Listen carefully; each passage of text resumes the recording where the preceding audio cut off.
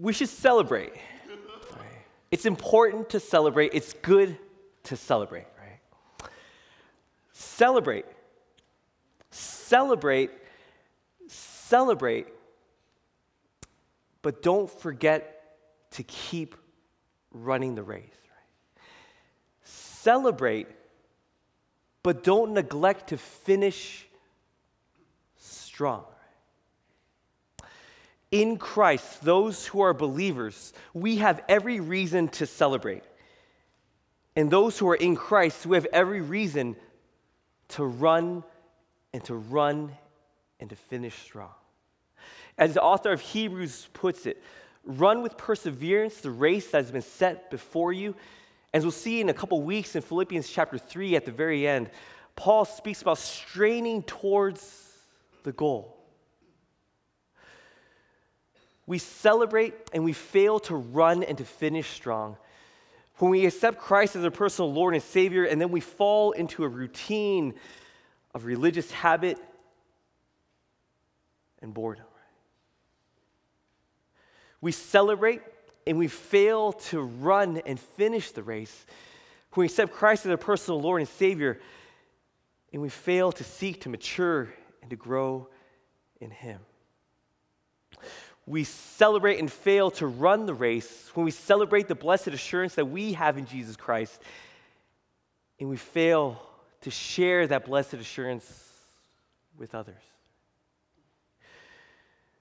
We celebrate when we celebrate the blessed assurance of our salvation, and we fail to run the race when we then turn around and go back and rest upon the hopes and dreams of the world. Celebrate, but make sure that you run the race and you finish strong.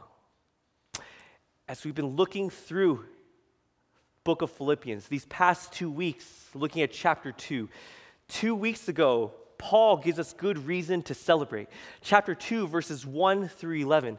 We saw that as believers, we can celebrate because Christ humbled himself. Let's celebrate that.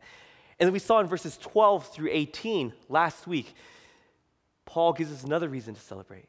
Celebrate because it is Christ who is God who is working in you. But as well within those texts, as you celebrate, we have every reason to continue to run the race. Philippians chapter 2, verses 1 through 11. Celebrate because Christ has humbled himself. Now run the race. Follow Christ's example of humility. Chapter 2, verses 12 through 18. Celebrate because it is God who is working in you. Now run the race by working out your own salvation. That is to say, now that you have been given salvation by grace through faith in Jesus Christ, use that salvation. Exercise the salvation that you've been given. Because God has first loved you, celebrate that. Now run the race and love others. Because God has first forgiven you, celebrate that. Now run the race and forgive others. Because first you have the salvation through Jesus Christ, now celebrate that by sharing the good news with others. We must celebrate and run and finish the race. This morning's text that we'll look at first glance, it may look just like a travel itinerary. Timothy goes here, Epaphroditus goes there. This is when they're going to travel. But within the context of chapter 2 and the rest of this letter to the church at Philippi, we see that it's so much more. It's not just a travel itinerary of who went where and when, but it describes how Paul works out his own salvation. The travel itinerary, more importantly, describes how Paul humbles himself, describes how Paul works out his own salvation. An area that we oftentimes can neglect to run the race and to finish strong, and we'll see this morning, is an area of caring for others. So oftentimes we can celebrate the salvation that we have in Jesus Christ, but an area that we oftentimes can neglect in running the race is in caring for others. And so this morning we'll see three things. We'll see three obstacles, three challenges that can keep us from running the race and caring for others as God would have us do. And we'll see how to overcome that. How do we overcome those obstacles, and how do we care for others and run the race as such? This morning, if you would, let's turn to our text. We're going to be Philippians chapter 2. We're going to be looking at verses 19 through 30. Philippians chapter 2, verses 19 through 30. You can find the book of Philippians in the New Testament towards the right-hand side of your Bibles. The New Testament begins with Matthew, Mark, Luke, and John. Keep going. Romans, keep going. Galatians, Ephesians, Philippians, and Colossians. We'll be in the second chapter of Philippians, looking at verse 19 until the end of the chapter.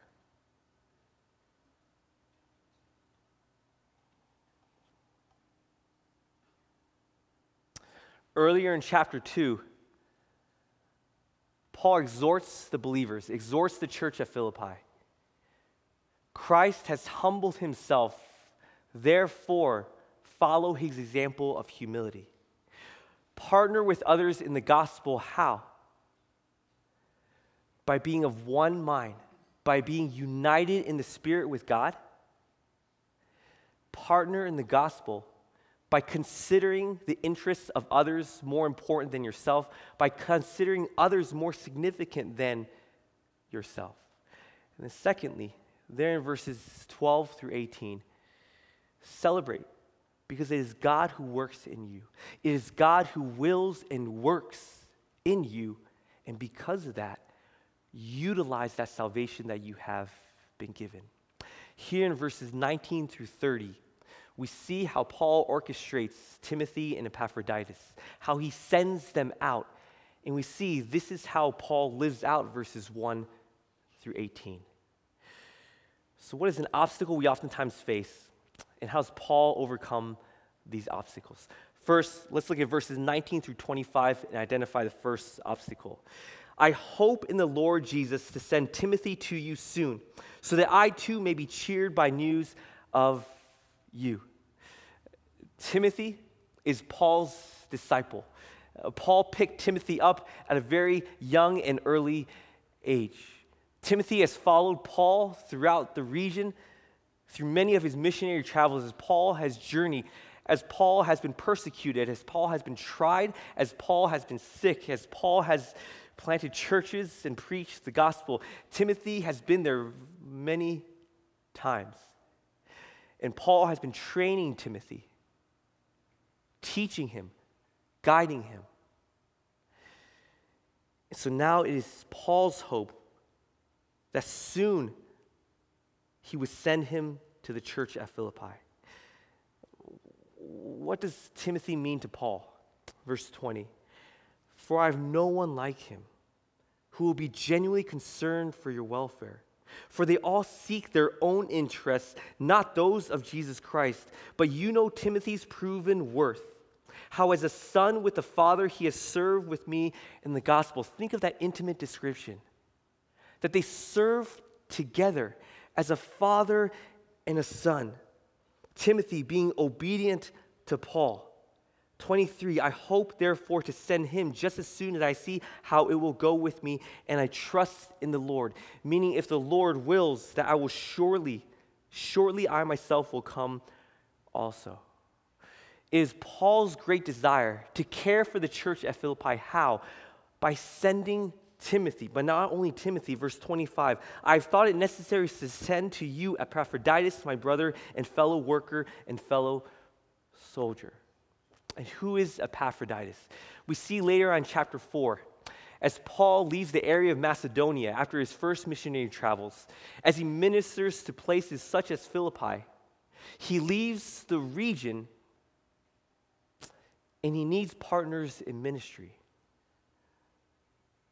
But sadly, but at the same time, thankfully, it is only the church at Philippi that partners with him.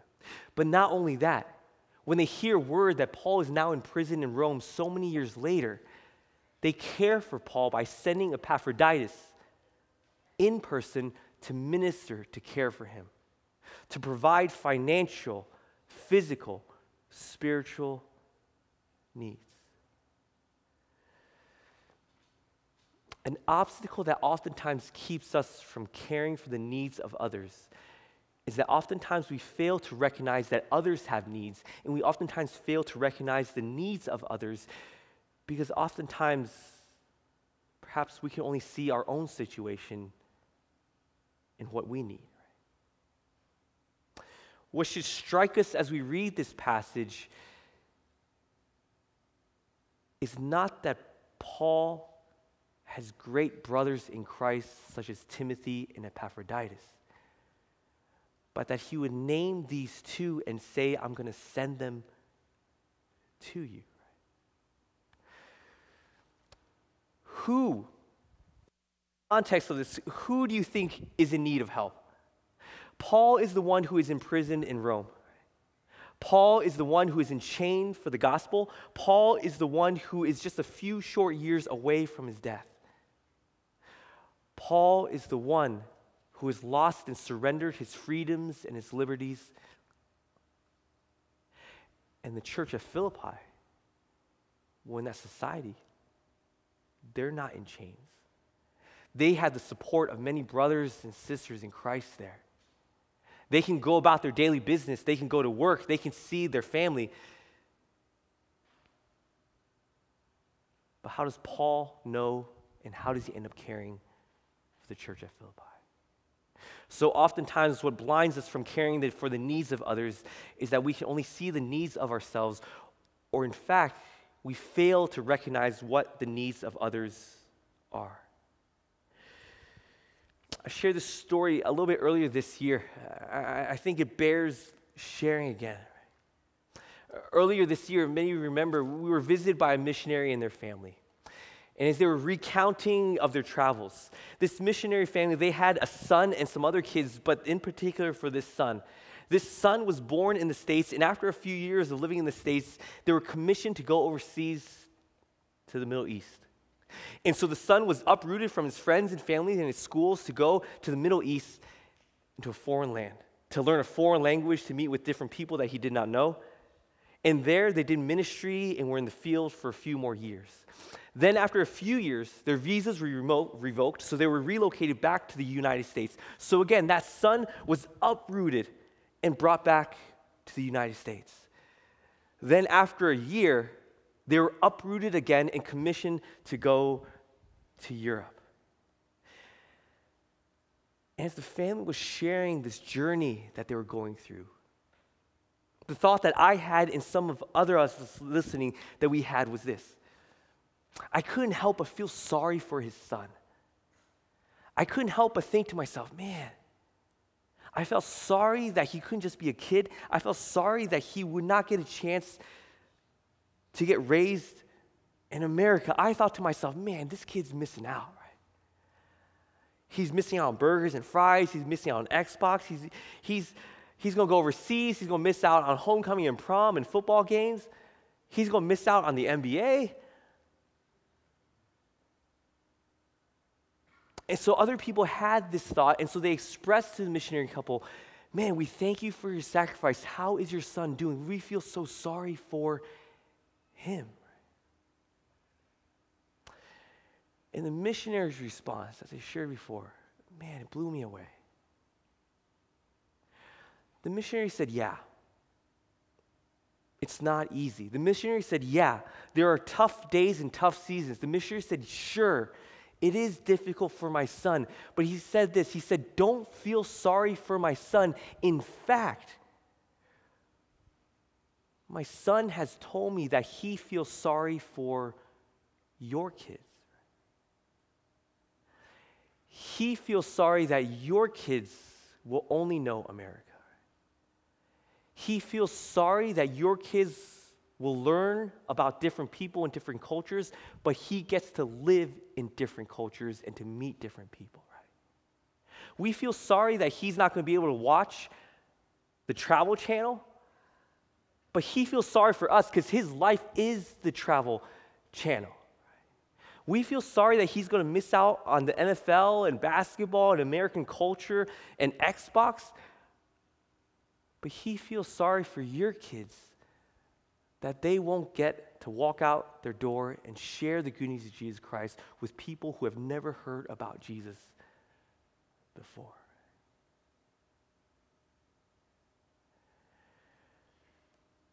So who is the one who's missing out? Do we have a good measure of who are the ones in need and what their needs are? So often we can be blinded that maybe we see people, they have physical things. They have more than enough monetary means. And we think to ourselves, there's nothing we can do to help them. You know, our friends, our neighbors, they have running water. They have no problem putting food on the table. How can I care for them? But we must realize, even if they have physical things, they are missing out. They have running water, but they are missing out on living water, Jesus Christ, right? They have no problem putting food on the table, but they don't have the bread of life. They don't have Jesus. Maybe so oftentimes we don't know how to care for fellow believers. Maybe we're aware, we know that everybody has issues, everybody has struggles. But when we see that youth, that young adult, that couple, maybe we've heard that they're going through some tough times. But then we see, man, well, they're still working. They're still serving hard. They're still diligent and faithful. So, you know, I think they got it under control. But do we see under all the work and all the service that they're missing out? Sure, they're plugging away. Sure. They're being consistent and faithful. They're doing all that they can do. But under the surface, do we see that in that service, there is no joy, there is no peace, there is no patience and kindness, there is no fruit of the Spirit, right? That physically they're able, but man, they need some spiritual love and care. So often we can neglect to care for others because perhaps we're too focused on our own needs to see the needs of others. We're too busy seeing who is missing out. And other times, perhaps what gets in the way is that we fail to recognize what others need. Perhaps we see the affluence around us. We see the physical prosperity. And it blinds us to see the emotional, the spiritual depravity that lies underneath. Care for others. For those who seem spiritually, emotionally strong, provide for them physically. For those who seem to be physically okay, make sure that you care for them emotionally and spiritually. Paul, he's in prison in Rome. He's in chains for the gospel. He's hurting, he's suffering, but he provides and he cares for the church at Philippi because he sees, even though the church at Philippi, maybe they're physically okay, but he's looking at that church and thinking, man, they need some spiritual help. He takes Timothy and Epaphroditus and he sends them to them. It's commonly believed and held that it is Epaphroditus, he himself, who delivers this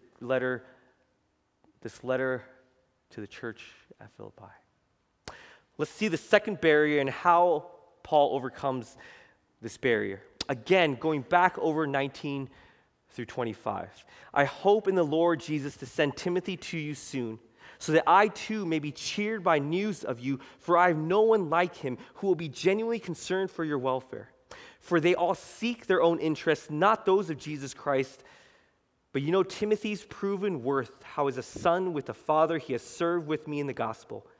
I hope therefore to send him just as soon as I see how it will go with me, and I trust in the Lord that surely I myself will come also. I have thought it necessary to send to you Epaphroditus, my brother and fellow worker and fellow soldier, and your messenger and minister to my need. So oftentimes, what keeps us from caring for the needs of others is perhaps we can recognize that others in need. Perhaps we can recognize that people need help and care. But I know oftentimes the thing I wrestle with is, I see the need that is there, but I don't know what to give them, right? So oftentimes what paralyzes me, or even my excuses, I see that they need care, but maybe somebody else could do it better. I don't know if I have anything to provide. So what's a good guideline to answering that question? How do we know what to provide for others? Well, let's look at what Paul knows to give to others. Paul, throughout his ministry, he suffers and he goes through many hardships. What are some of those hardships and issues that Paul goes with? What hardship and persecution is Paul facing? We look back at chapter 1, he lists all those out. He doesn't have people to partner in the gospel with. In chapter 1, verse 17, it is you, those who are using selfish ambition. Chapter 2, verse 3, those who are using selfish ambition. Chapter 2, verse 4, those who seek their own interests. Those who disobey God and turn against Paul. So in life and in ministry, what is Paul being afflicted with? How is he hurting? He's hurting because there are people who are not partnering with him in the gospel. There are people who are selfishly looking to their own interests above others. And there are people who are counting themselves as more significant than Paul and other believers. And because of this, it is causing Paul great harm and heartache. Paul desires partners in the gospel who humble themselves by considering others more significant than themselves and who consider the interests of others before their own. Who are Timothy and Epaphroditus? Timothy, for I have no one like him who will be genuinely concerned for your welfare. He considers the interests of others. For they all seek their own interests, not those of Jesus Christ. But you know Timothy, proven worth, how as a son with a father he has served with me in the gospel, a partner in the gospel. I hope therefore to send him just as soon as I see how it will go with me. Who is Epaphroditus? He is my brother and fellow worker, a partner in the gospel, and your messenger and minister to my needs. He considers the needs of others above himself. What does Paul give to people in need? Paul cares for those in need by giving them the exact thing he desires in his time of need. Paul desires a partner in the gospel who considers the needs of others, who considers others more significant than themselves. Timothy and Epaphroditus are partners in the gospel who have humbled themselves. And so what does Paul give to the church at Philippi? He gives them partners in the gospel who humbles themselves and to look out for the needs of others. Brothers and sisters, let us care for one another, and let us care for one another. And let us know how to care for one another by giving to our brothers and sisters. Let us be the brother and sister that we wish and desire to have for ourselves. For those of you who have served and have been in positions, and as you lead and as you serve, there are those you are trying to lead and serve. But there are those who are not willing to submit. There are those who are considering their interests above yours. There are those who are considering themselves more significant than you, and it's making serving hard. And it's making your desire for a partner in the gospel who is humble. Now turn around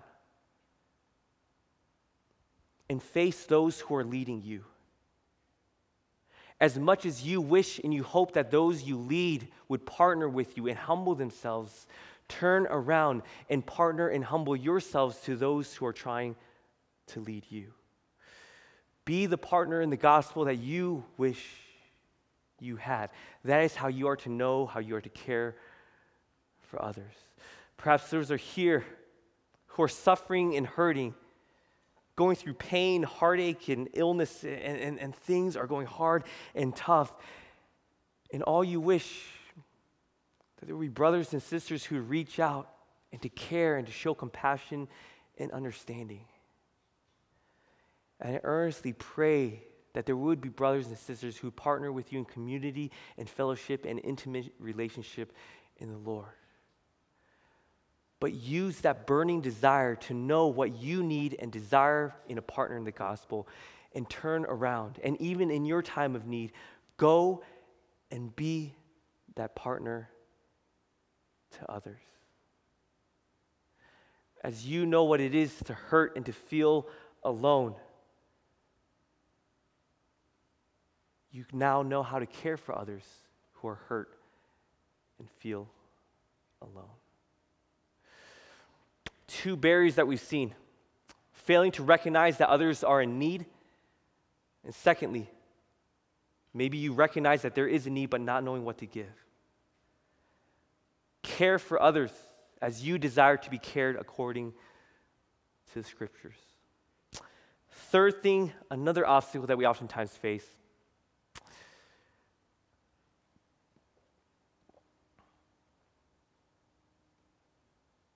is in our time of need. How do we have a ministry of care? Oftentimes we recognize that a ministry of care involves caring for others, but oftentimes an obstacle of care of ministry is allowing others that you need care and inviting others to care for you. Let's follow along. Verses 25 through 30. I have thought it necessary to send to you Epaphroditus, my brother and fellow worker and fellow soldier, and your messenger and minister to my need. For he has been longing for you all, and he has been distressed because you heard that he was ill. Indeed, he was ill, near to death. The church at Philippi sends Epaphroditus to go minister and care for Paul.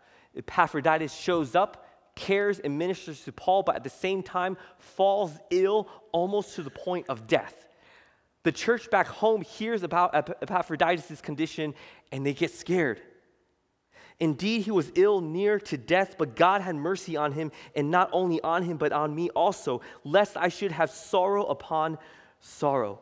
God, in his infinite wisdom and grace, spares Epaphroditus. 28, I am the more eager to send to him, therefore, that you may rejoice at seeing him again, and that I may be less anxious. So receive him in the Lord with all joy and honor such men. For he nearly died for the work of Christ, risking his life to complete what was lacking in your service to me.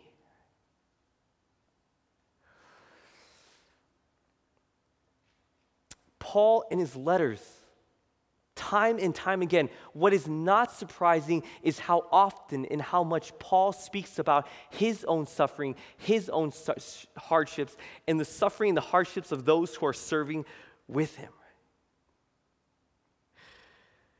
While it is not surprising that Paul would talk about his hardships and his sufferings and the sufferings of those who partner with him,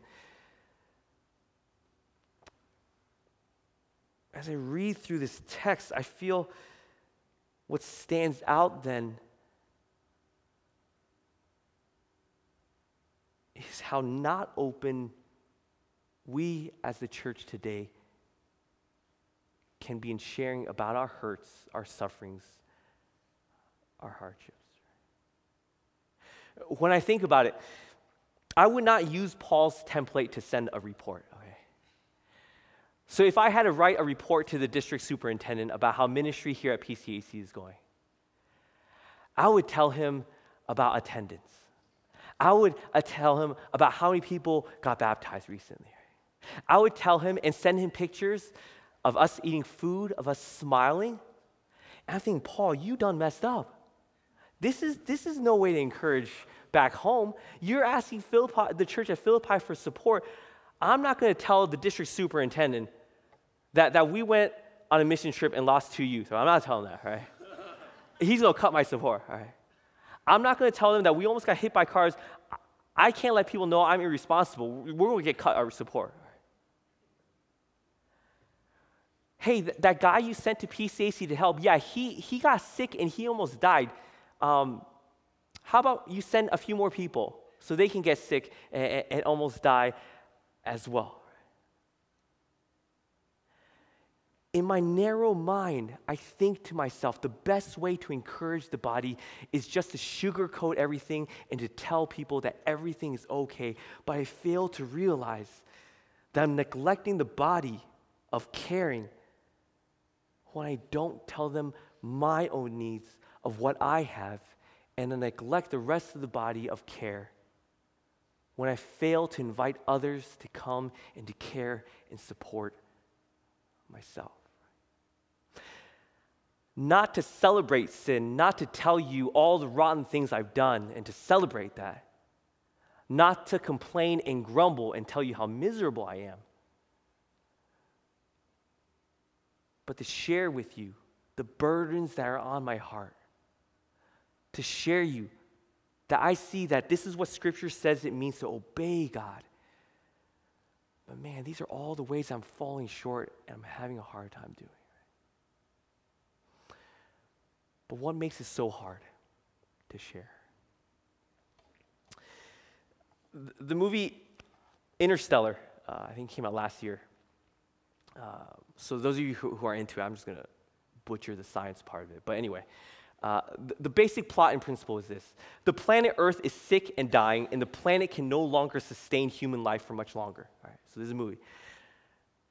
Since Earth is dying and cannot support human life for much longer, NASA decides to spend 3 astronauts, scientists, into deep space. Their job is to go to 3 different planets, 1 planet each. And their job is to look for a good planet to sustain human life, a planet to colonize, a planet to begin a new Earth, essentially. And the job of the scientists is this. When they arrive at their foreign alien planet, their job is to survey the land and to determine whether or not this would be a good planet for humans to live on. Once they determine if it is a good planet or a bad planet, they would then report back to Earth. If the scientist reports back, this planet is horrible, it's not going to sustain humans, then NASA will not send humans to that planet, and the scientist is left there alone and will die. That's their sacrifice. If the scientist surveys the land and it is a good planet that will sustain human life, they will report back to Earth, and NASA will then send humans to go colonize and to populate that planet. A lot of things happen in the movie. Eventually, they receive transmission from this one planet. And this one planet, they sent the scientist, Dr. Mann. Man, what a name, Dr. Mann, all right? And so Dr. Mann conveys back, this is a good planet. There is water, there is a good atmosphere humans can breathe. There is a star that acts like the sun to heat and to give the planet life. This is a good planet. Come to this planet. And because of this transmission, sure enough, NASA sends humans to go to that planet.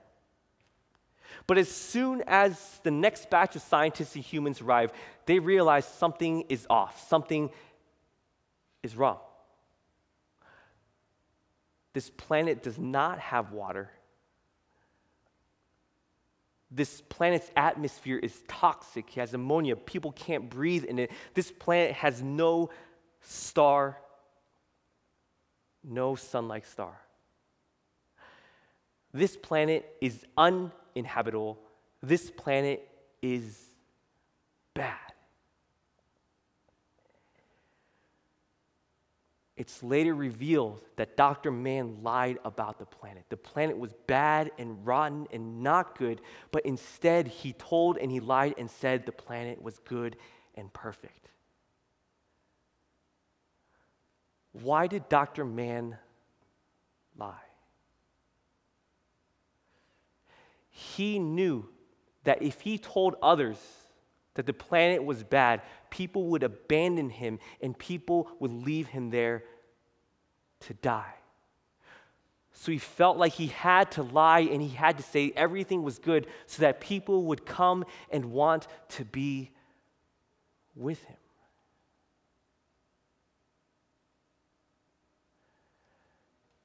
Even though things are going bad in your planet, in your life, even though you have hurts and struggles and temptations and fears and doubts, do you feel that you have to lie and you have to tell everybody it's doing and we're doing great because you're afraid if you told them the truth that people would abandon you, that people will leave you on your own? So oftentimes that can be the case. So oftentimes we can run and hide in fear of those who are suffering, fear of our own limitations, fear of not knowing how to help, fear of perhaps what we would have to surrender in order to help others. I'm just naming stuff and excuses I have. How about you? And I can think of all the reasons that I'm afraid to share my doubts, my fears, and my struggles. Because maybe you won't be my friend anymore. Maybe you'll look at me differently. Maybe you won't invite me around as much. In order for us to be a body of believers that cares and to love for others, we need to overcome the obstacle of recognizing who and what needs to be cared for. Those who have a physical abundance, we must recognize that they have a physical, spiritual, and emotional need. Those who seem to be strong emotionally, look out for their spiritual and physical needs. And secondly, so oftentimes maybe we're paralyzed not knowing how to care for others. Be that partner in ministry that you desire to have, and be that partner to others. And third, a big component that oftentimes we leave out in caring for one another is being open and vulnerable about our own sensitivities, our own vulnerabilities, and encouraging and inviting others to come and care for others. Let us pray.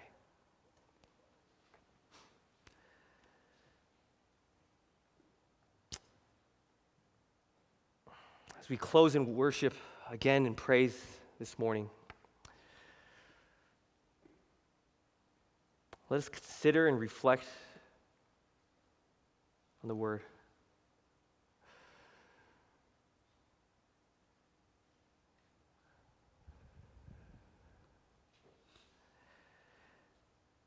I pray, Holy Spirit, that you convict us of sin and righteousness, that you open our hearts, our minds, our eyes,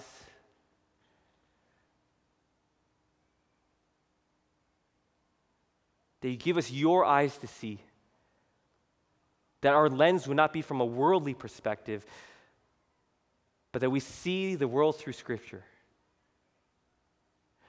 Help us to recognize the needs of others around us and what those needs are. That there are many around us who may seem happy because they have a lot of things and stuff. They may seem okay because they're busy and their calendars are full. But Lord, help us to see that without Christ, that there is no true happiness, that there is no peace, that without Christ, being busy is laboring in vain, and that we would be moved to go and to help and to care. For our brothers and sisters here as a church family, we may oftentimes scratch our heads and wonder, how do we care for one another?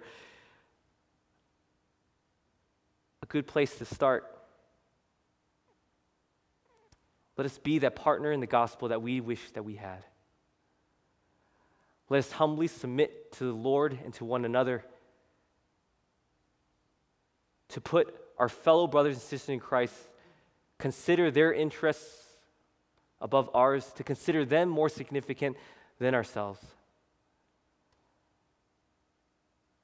As well, let us be brave and have courage to share our struggles, our fears, our doubts.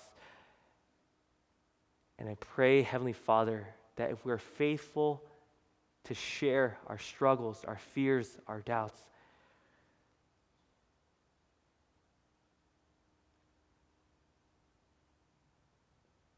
that we'll be able to see just how much you'll never leave us nor forsake us.